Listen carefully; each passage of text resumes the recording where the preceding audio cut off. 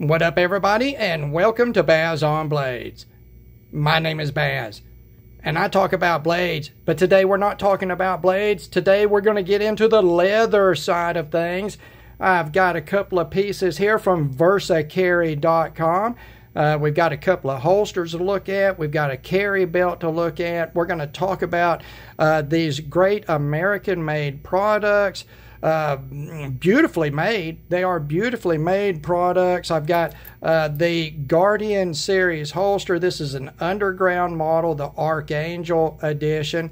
And then I've got the matching underground series belt. We're going to take a look at both of these pieces. But first, what I'm going to do is we're going to cut away in front of the camera, and I'm going to show you what this rig looks like on the waist. Keep in mind, I'm right-hand carry. I typically carry behind the point of my waist, say about 4 or 4:30, and I'm going to show that to you right now. Then we'll come back. We will take a very up close and personal look at the quality of these pieces, and we'll talk a little bit about the fitment and whether Baz on Blades thinks they are a fantastic value for what you get. All right, here we are. I told you I would show you what this rig looks like on the waist. I'm going to show you right now. This is the VersaCarry Guardian Archangel Edition holster and their Underground series belt. Now I'm a pretty medium frame. I'm 5'10", like 175 pounds right now. You can tell this pancake style holster, it sucks that firearm up tight into your waist. It's very hideable. I've got it behind the 3 o'clock position here. I'm about 4 o'clock right here. But depending on how your loops are set up on your whatever pants you're wearing, your belt system, whatever, you can position this like any pancake style holster. They're great from about 3 o'clock back.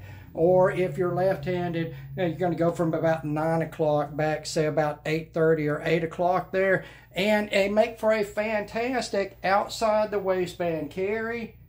You can tell here I can move around. If I had a covered garment on, it would drape and it would fall right over that firearm. I think that a pancake style holster is about the very best you can do outside the waistband on your waist.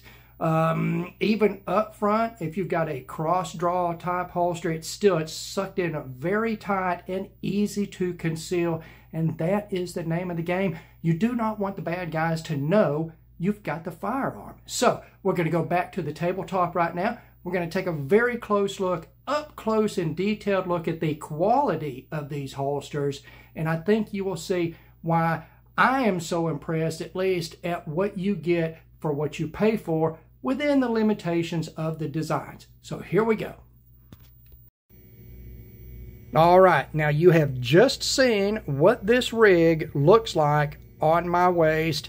I know I look pretty. Please don't be in the comment section flirting with me. Yeah, it's, you know, I like it. It makes me feel good about myself, but it makes Jax the Destroyer very jealous. He's a very jealous cat, and he's not going to share his daddy with anybody. Let's talk about this VersaCarry product here. Again, this is the Guardian model of holster in their Underground series.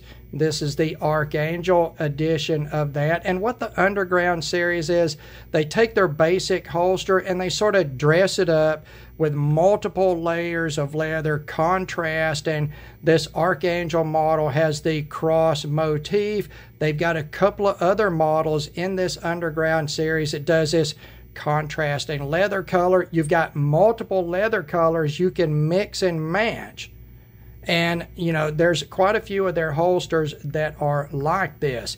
Now, they also do some hybrid type of stuff, Kydex and leather, and we'll take a look at this Rebel holster that I got for my GX4.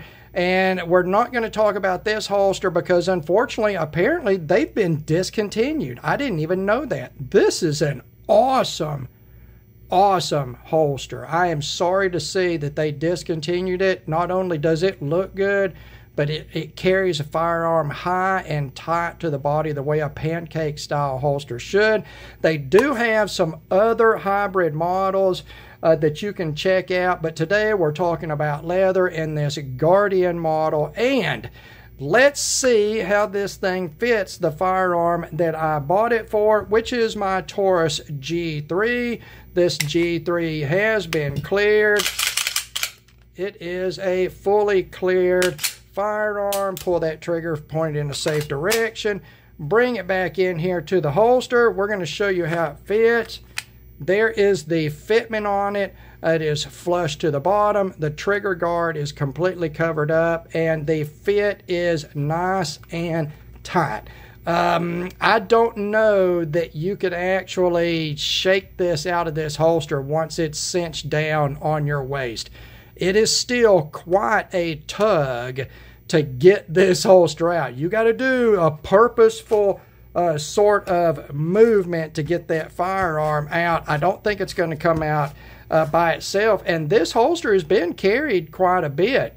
It's had many presentations and reholsterings. It has stretched out a little bit from the beginning, but it is still extremely tight and well fitting. Now, speaking of fit, these VersaCarry holsters are sort of unique. They're not a one holster fits all type of thing, but they are designed for a particular size of holster to fit a wide range of firearms. Now, the Taurus G3 is basically the same size as a Glock 19.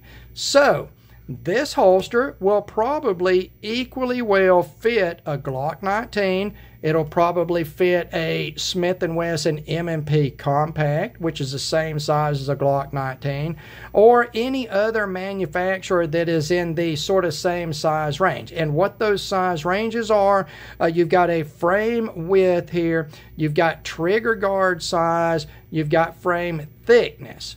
Now, anything that is about the same size as that G3 or Glock 19 is going to fit in this holster. That's good and it's bad, sort of.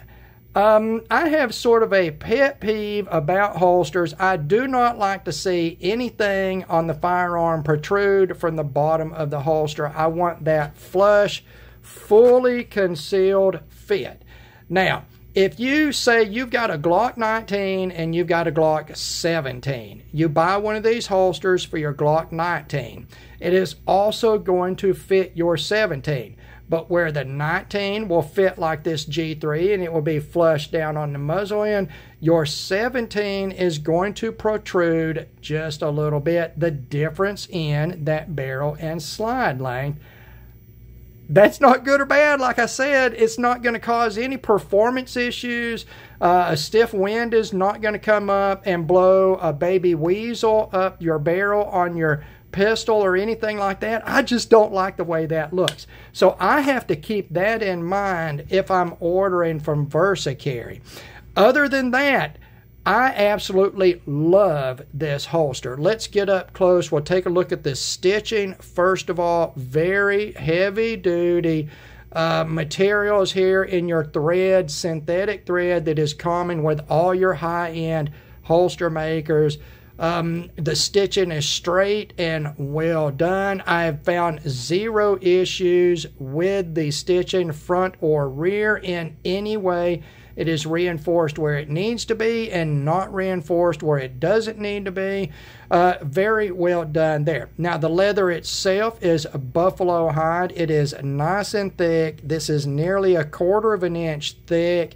It is just as stiff as it needs to be, but flexible at the same time in order to stretch and sort of hold on, hug that firearm in there.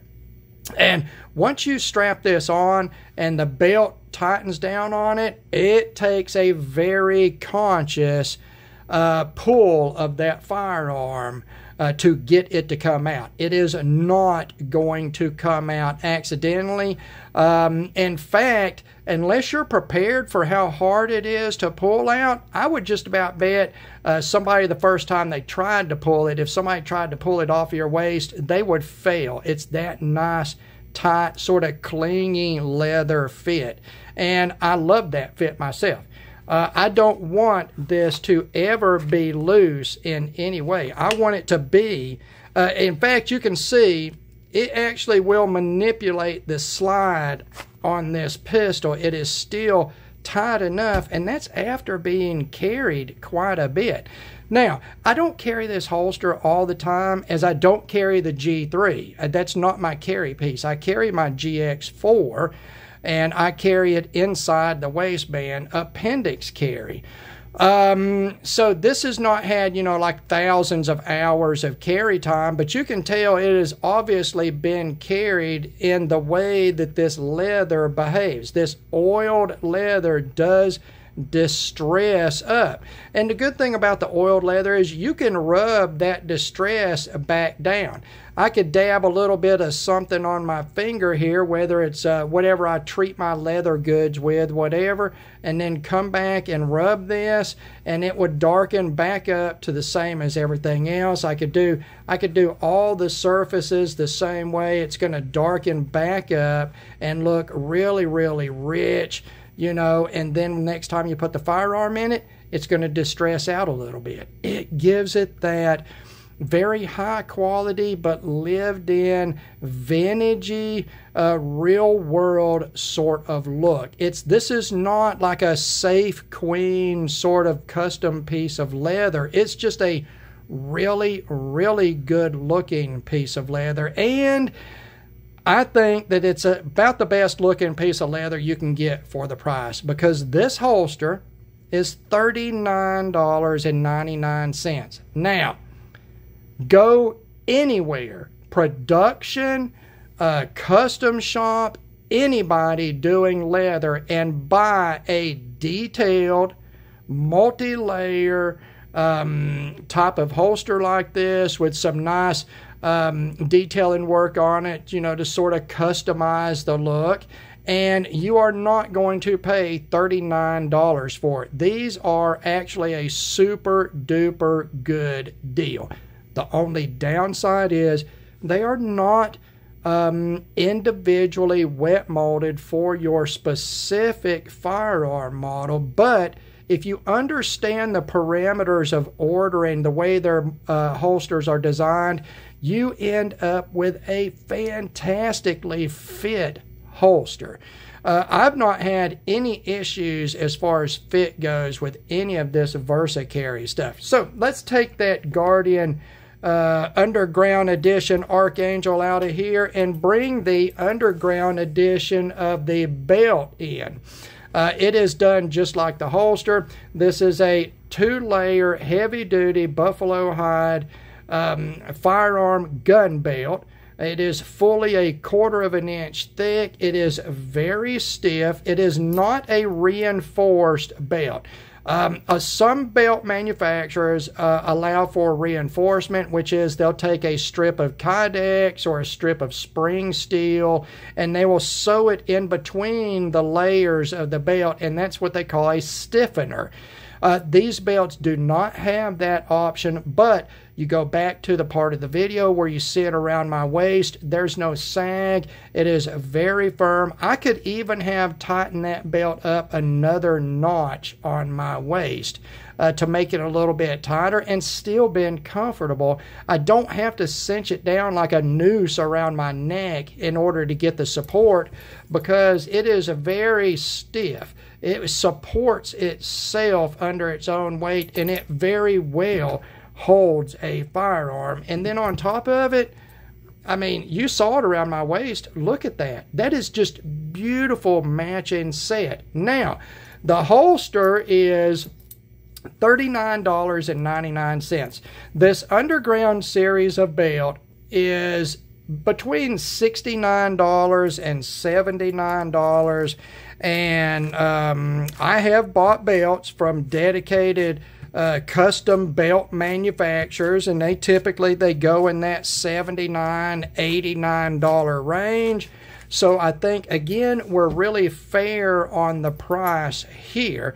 And VersaCarry does offer bundle sets. A lot of the times they will put these bundle sets up, and you can order the holster, the belt, and maybe a mag holster, a mag pouch at the same time, and get it in. They're under $100. Even as we see here, say $40 here, $70 there. That's $110 plus whatever the shipping is on top of that. I remember it was reasonable. And you're probably about $120 for the belt and the holster, and it's going to look to most people like a custom rig. It's a very, very nice looking. Even up close, as we've seen in this video, there is no anything really that I can say about these holsters as far as quality goes. Let's bring that Rebel holster out. This is the Rebel model that I got for my GX4, of course, and this has been discontinued for some reason. This is a beautiful, fabulously made hybrid holster from VersaCarry, and even though they're no longer made, they do have another model. I think it's the Insurgent model that is more of a plain single color leather backing with just a plain black Kydex front shell on it, rather than this carbon fiber pattern Kydex. You do have a single point tension adjustment for the trigger guard to adjust that draw tension, full back in here to cover up the slides so it's not getting into your body and causing discomfort. You also saw that on the Guardian holster, and again, stitching super well made on this holster. I would use this holster all the time if I carried outside the waistband that often, which I don't, especially with my GX4. I carry it inside the waistband, appendix carry. So I can't say anything bad about these products at all. I have even bought VersaCarry products as a gift for somebody. My neighbor Gary helped me out a couple of years ago, and I bought him a holster and belt for his preferred carry, which is his 1911, and he really was very, very happy with it. I think at the price, you're not going to do much better, because, I mean, frankly, what we're getting here is sort of a semi-custom look with a higher-end production quality, very good materials, very good fit and finish. The only quote-unquote drawback to the VersaCarry holsters, at least these regular leather holsters, is they're not individually wet molded to specific firearms. They are shaped to specific sizes, but they really have that sizing and what they offer for different firearms. The matches very, very well done. This holster is a fabulous fit. Like I say, it's had a Glock 19 in it, it's had my G3, it's had a Glock 17 in it. All of them fit perfectly well. And I don't even think this is the size that it goes for the 19. I think it's in a different size. I think. I don't remember. But there's a sizing chart that you've got a drop-down menu sizing chart you've got to fill out for these. And, of course, on your belt, you can select your size. And then on these series, the Underground series with the contrasting leather layers, you've got multiple different leather colors to choose from. You've got the brown, the black, the gray. You can mix and match. The new Vintage series of this holster, which is sort of a trim level of it, is a lot like the Underground, but they've brought in a gray leather that you can mix and match with the black, and it looks so good. I mean, it looks really, really good. I've thought about ordering a second rig this size in that gray and black as well, to wear, you know, when I'm wearing black clothing, say, and I don't want to wear a brown holster. I just think they're a fantastic deal. And one of the secrets with VersaCarry, they continuously run sales. This Underground series of belt, which sells for $69 to $79, I bought this belt half price on a blemish sale and never could find anything wrong with it. I bought my Guardian holster on a regular sale. They were like 30% off at the time, and got a fantastic deal with it. If you sign up for their mailing list, they don't cover me up in too many emails. You know, maybe one every 2 days or something, and it's usually featuring a sale of some type. You can many times get their products for 45% off. They'll run a sale for every holiday. They'll run a 50% off blemish sale once or twice a year. They're very much, if you're the patient sort of person, you can really make out like a bandit with VersaCarry. I mean, I'm not lying. The regular price of $39 for this holster, frankly, in my opinion, is a steal. There is no custom holster maker out there that would make this holster for less than $150 to $200 probably. Even a manufactured holster from another known leather maker, you're not going to get this sort of detailed look. If you do get multiple layers, a reinforced throat, whatever, you're looking at, you know, well over $100 for a holster. I mean, guys, this is 1/3 that. And yeah, it sort of has some limitations to it in the way that they're fit, but honestly, I just don't look at that as a negative in most situations. I look at these strictly in a positive light. And you know what? I don't have any issue at all recommending this product. From everything I've had go through my hand, which is 2 different versions of this holster, the Rebel holster for my GX4, and 2 different models of belts. None of them have had any flaws on them. All of them equally well made, beautiful to look at. Yeah, I just think it's a great deal. This VersaCarry stuff is a fantastic deal as far as I'm concerned. There you go, guys. I hope you enjoyed this, and I hope I can edit this video together where it's not too awful clunky, but keep in mind that we're really clunky here at Baz on Blades. Anyway, as always, thank you very much for taking the time to watch one of my videos. God bless all of you, and we will talk to you again.